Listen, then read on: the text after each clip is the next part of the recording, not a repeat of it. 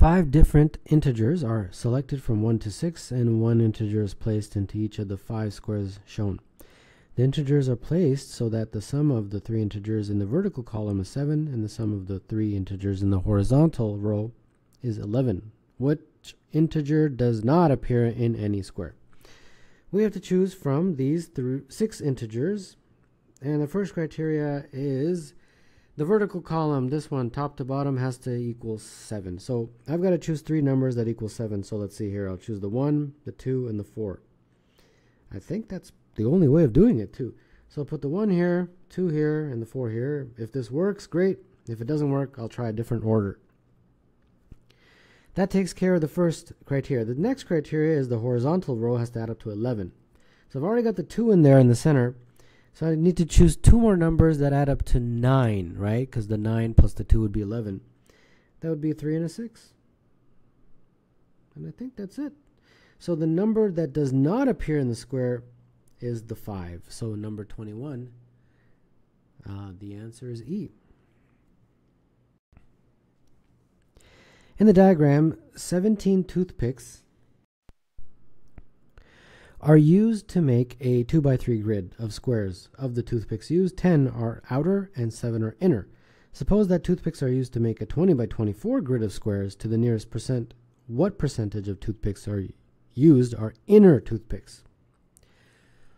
All right, well, obviously they give you this example to kind of explain the question a little bit. You've got 17, and these are the outer ones that I will sort of highlight in red.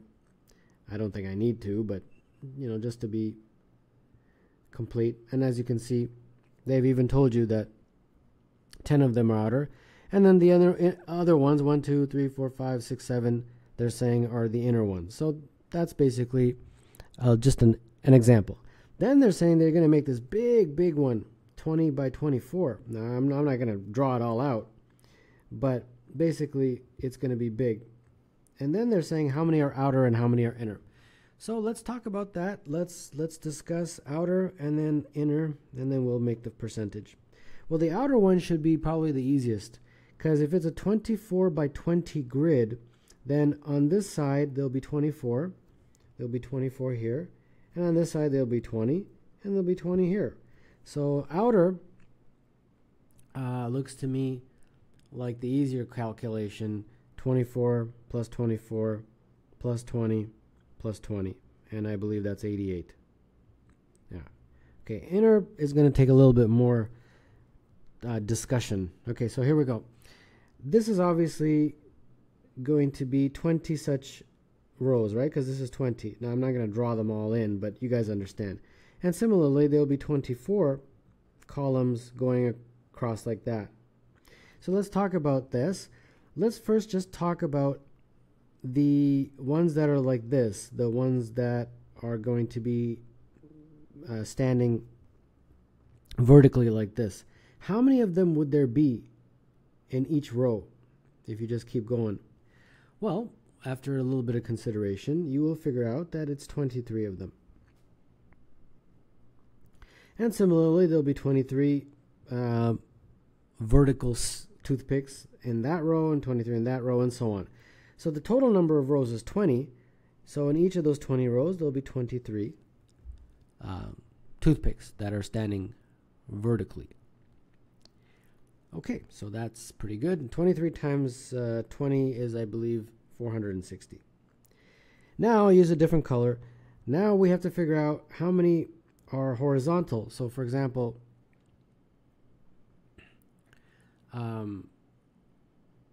these guys right here, these ones, how many of these toothpicks, you see what I'm saying? So let's just concentrate on just that. Well, if it's going all the way across, I think it's 24. So there'll be 24 of these horizontal toothpicks. So 24, but then we've got a whole bunch of rows. You got this row, you got this row. How many of those rows? And be careful, only 19. Because we're not going to count the top one, and we're not going to count the bottom one. So that takes a little bit of thinking to figure out the numbers, what the numbers are. So 24 times 19 is 456, I believe. Yeah. So then this is the total inner. So that's what, 916.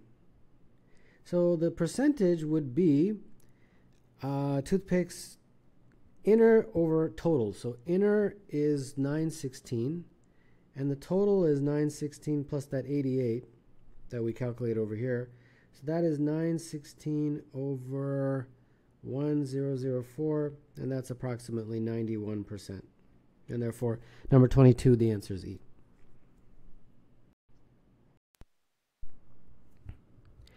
A rectangular prism has integer edge lengths and has a volume of V. The 6 faces of the prism are painted, and then the prism is cut into 1 by 1 by 1 cubes. Of these cubes, 50 cubes have no paint on them. What is the average of all possible values of V? So let's just make a little cube here so I can illustrate what's happening. So here's our cube, and we'll just call the dimensions A, B, and C. Now, in order to count the cubes that have no paint, it's basically the inner ones. So all the ones that sort of have that kind of appearance, that they'd be inside, so that you wouldn't count that top layer. So that would basically mean this would this dimension here looks to me like C minus 2. Let's see here. Yeah, this one here, I'll just call it region 1, would be C minus 2 times B minus 2. I think that's right.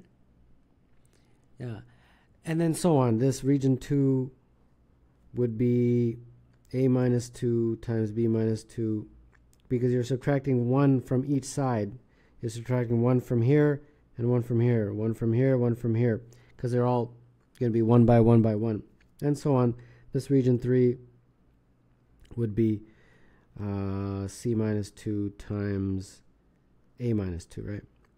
But we are actually looking at the total volume. So the total volume of these cubes that have no paint is 50 cubes. Now each cube is a 1 by 1 by 1 cube, so each cube has a volume of 1. So 50 cubes would have a volume of 50 times 1. And their dimensions would be A minus 2 times B minus 2 times C minus 2. So that is the setup of the question. Okay, so what's next here? What's next is we have to figure out how do we get 50 by multiplying 3 integers. Okay, so that is not extremely difficult, but a little challenging. I'm going to do a little bit on the side, a little bit of math on the side. First, I'm going to break up 50. What is 50? I believe it's 2 times 5 times 5, right? So that's really 2 to the power of 1, 5 to the power of 2. So that means the prime factors would be 1. Sorry, not prime factors, just factors. It don't have to be prime. 1, 2, 5, 10, 25, and 50. I'm just doing this to kind of help me figure out what possible ways I can break up 50 into 3 different numbers. So let me see. I think 1 times 5 times 10, that would be one way to get 50. 1 times 1 times 50, that's another way. 1 times 2 times 25. 2 times 5 times 5. And I think that exhausts it. Yeah, I think that exhausts it. Okay. So then, for each of these, we have to figure out the corresponding values for A minus 2, B minus 2, and C minus 2. Well, that's what these are. But then we would have to figure out the corresponding values for A, B, and C. I think, yeah, that is what we need to do. So if this is A minus 2, that means A would be 3. If this is B minus 2, then B would be 7. And if this is C minus 2, C would be 12. And therefore, A times B times C, which is the volume, that in this case 3 times 7 times 12, I believe is 252. So that is how we would figure this out. Similarly, this is going to be 3, 3, and 52. And then this would be 468. This would be 1, 2, and 25 would be 3, 4, and 27. And that's going to be 324 for the volume. And then the last one, 4, 7, and 7. And that's 196. So they want you to first figure these out. And then figure out the average. Well, the average would be the sum, which I believe is 1240 of those four numbers divided by 4. And that's 310. So 310 is the answer to a relatively cool question. And that would be choice B.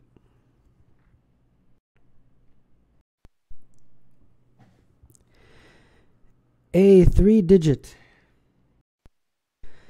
integer is an integer from 100 to 999 inclusive. A 3-digit integer is called tiny if no rearrangement of its digits gives a 3-digit integer that is smaller. For example, 138, 207, and 566 are tiny, but 452, 360, and 727 are not. How many 3-digit integers are tiny? Okay, before I rush into the question, let's discuss a little bit about what they are talking about. First of all, why are those tiny? Okay, let's just see why 138 is tiny. What are the rearrangements? Well, there's 183, there's 318, there's 381, there's 831, and 813, right? These are the rearrangements. Now, of these rearrangements, the smallest one is 138, so therefore it's tiny. Now let's look at this one, 452. Why is this one not tiny? Well, I can make a rearrangement 245 that is smaller, and since that's smaller, this number is not tiny. Does that make sense? So then they're saying, of all the numbers from 100 to 999, how many of them are tiny? So, we've got to have a systematic approach here. So, I think there'd be 3 steps here. Let's just see what happens. The first type of number that I will look at is a number of the form x00. So x is some digit from 1 to 9, and 0 is the digit 0. I'll just write it out, just in case you're wondering. 0. So these are obviously the numbers of the form 100, 200, 300, all the way up to 900.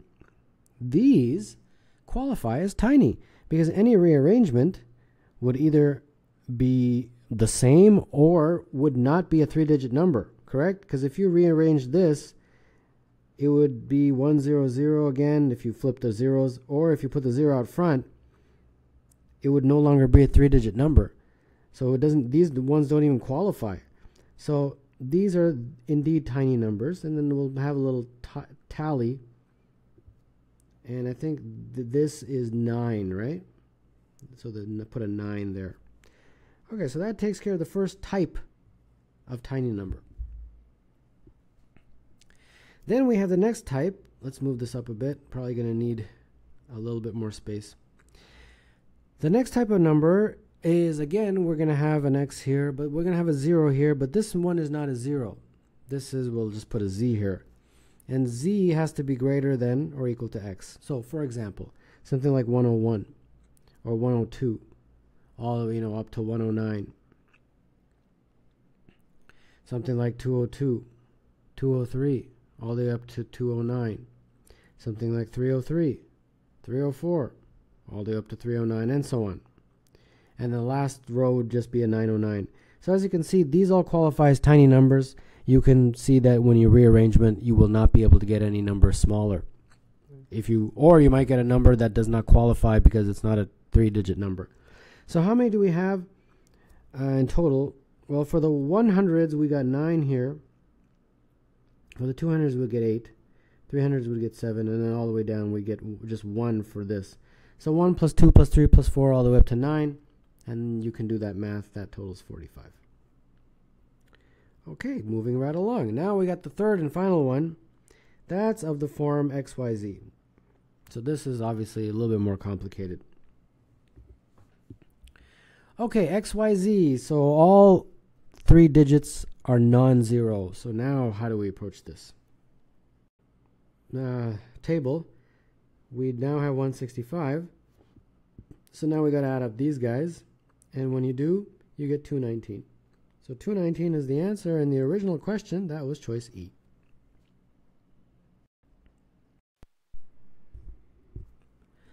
Suppose that w, x, y, z, x plus y, x plus z, 234 plus c, and 234 minus c are 8 different prime numbers. If w plus x plus y is 234, and each of the y and z is less than 50, the value of w minus y is. Okay, so a lot to discuss here. First, all of these are prime. There's 8 numbers. And they're different prime numbers, so that's important. And then y and z are less than 50, so y is less than 50, and z is less than 50.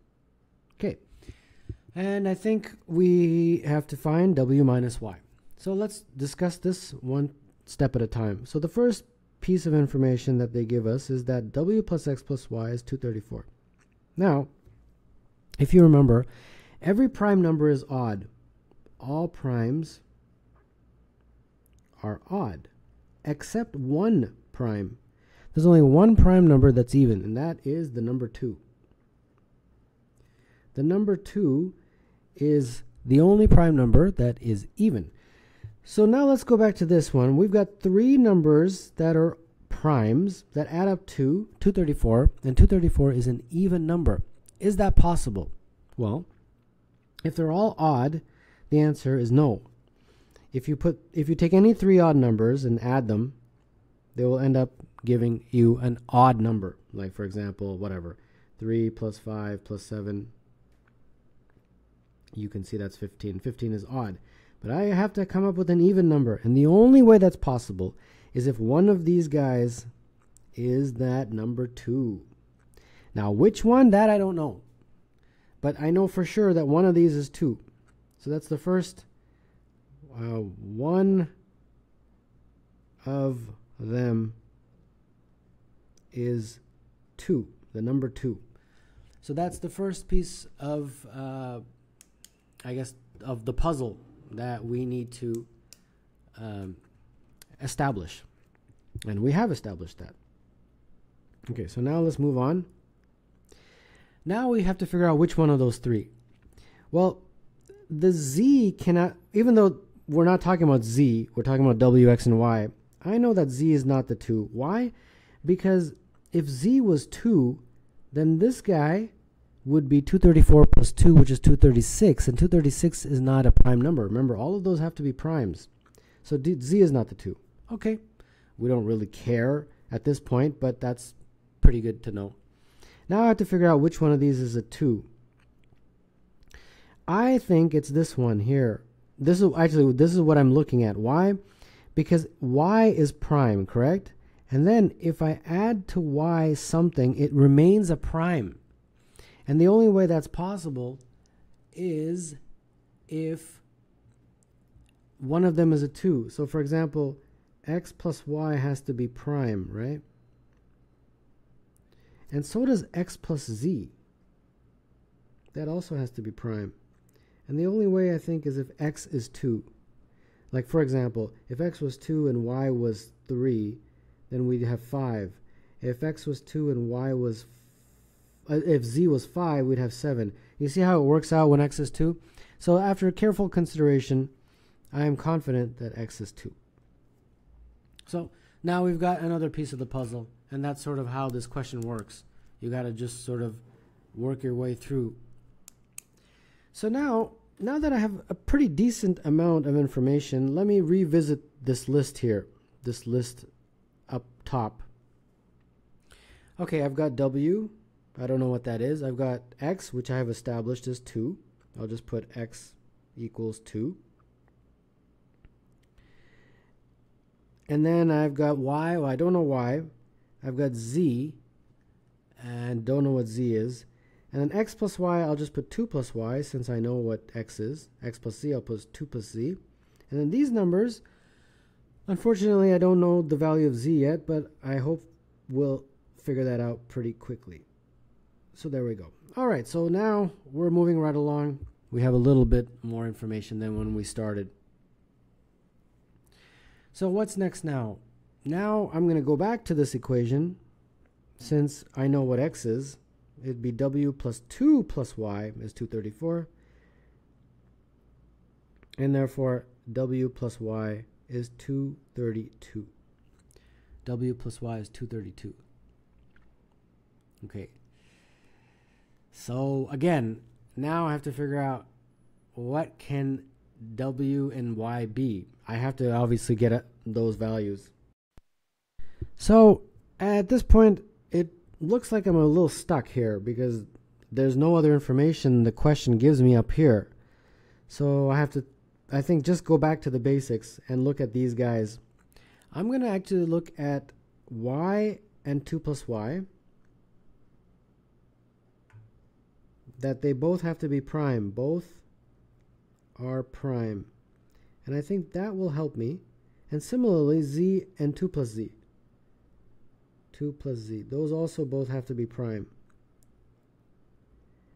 And there's a very important clue that they gave me that I think I've summarized up here, that Y and Z are less than 50. That helps a lot because it narrows our choices down. Because if they had not given that clue, then this question could go on forever.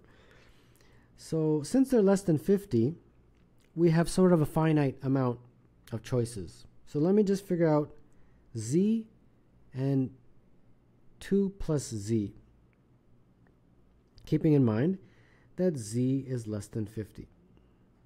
Now, I have some choices here for Z and Z plus 2. The smallest prime is, remember I established that Z is not equal to 2, so the smallest prime it could be is 3. Therefore, Z plus 2 would be 5. Then 5, and then that would be 7, 11, 13, 17, 19. I'm basically choosing prime numbers that differ by 2. And then 29, 31, and then 41 and 43. And I think at that point I can be assured that I've exhausted my table since Z has to be less than 50. Then what I'll do is I'll take 234 plus Z, which is this guy up here, and 234 minus Z, and see if those become prime numbers, because all of them have to be prime, remember. All right, let's see.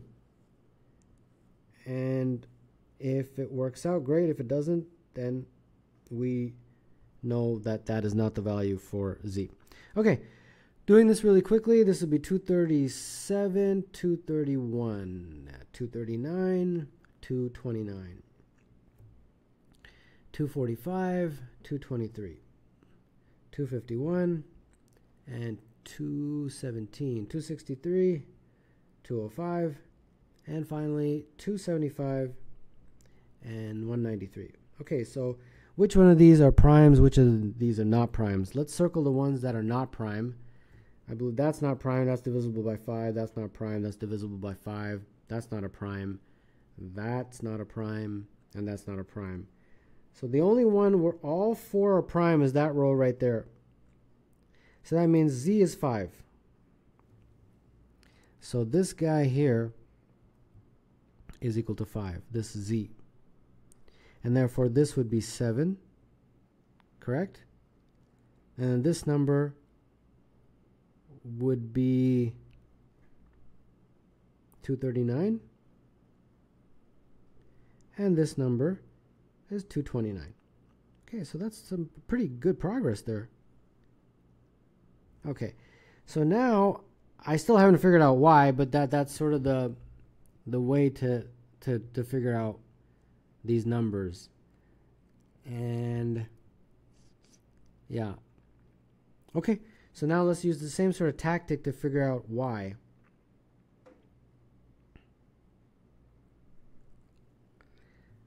So we've got y plus 2, and then w. Well, w, I'll use this formula. W will just be 232 minus y. So w, which is 232 minus y. All right, so let's see here. Again, y is less than 50, so that makes our choices limited, which is a good thing, because otherwise it would take forever. So let's see what we get. Okay, again, 3, 5, 7, 11, 3, 5, 7, 11, 17, 29, 41. But some of these we can't count because remember, they're all different. That's a very important. It says that in the question. All these 8 primes are different. So if some number has already been selected, I can't use it. So you see how z is already equal to 5. So this one I can't. This z plus 2 is 7. As you can see, this guy right here. So that 7 I can't include. So I'm going to include obviously the 3, the 11, the 17, 29, 41. Okay, so got to make sure that I don't include the ones that have already been chosen. Okay, so this would be 5, 13, 19, 31, and 43. And then these numbers would be 229, 221, 215, 203, and 191. So let's see here. That's obviously divisible by 5. That's not a prime. That's not a prime. 229. But 229 is already included here. So I can't use that number again. So therefore I can't use that. So therefore the only number remaining is that 191. So we conclude finally that this W is 191. And that happens when Y is 41. And therefore what we wanted to figure out, which is W minus Y, is 191 minus 41, and that's 150. So the W minus Y that they wanted me to figure out is 150, and that is choice B. So if we have a number of the form x, y, z, so we have x, y, and z like this. Let's start with just x, the value of x. And if it's 1, we'll just put 1 for the value of y, and then see what possible values we can have for z. Z can be anywhere from 1 to 9. And try it. If you do, you will notice that all of those will qualify as tiny numbers. So that's why we get 9. Keeping x as 1, then move y up to 2, then we'd have a 1, 2 something situation. And as long as the z is greater than or equal to 2, again, we'll have a situation where the number is tiny. So then we have 8. And then if you continue this, keeping the x as 1, y is now moved up to 3, z has to be at least 3 or higher, we get 7. So all of these will have a very predictable pattern, and then again you will add these all up, and when you do, you get 45. And then you just repeat the same thing for a value of x equals 2. Now you get y equals 2. This number has to be at least 2. We get 8. Again, x equals 2. Y is now moved up to 3. Z has to be at least 3. And we get 7. And then so on. So this will be 6. And so on. So you make that pattern. And you will get that 45, that 36. When x equals 3, you will get just adding from 1 to 7, which is 28. From when x equals 4, you'll get from 1 to 6, which is 21, and so on. And then the grand total will be adding all those guys up. And when you do, you get 165. So now we go back to the original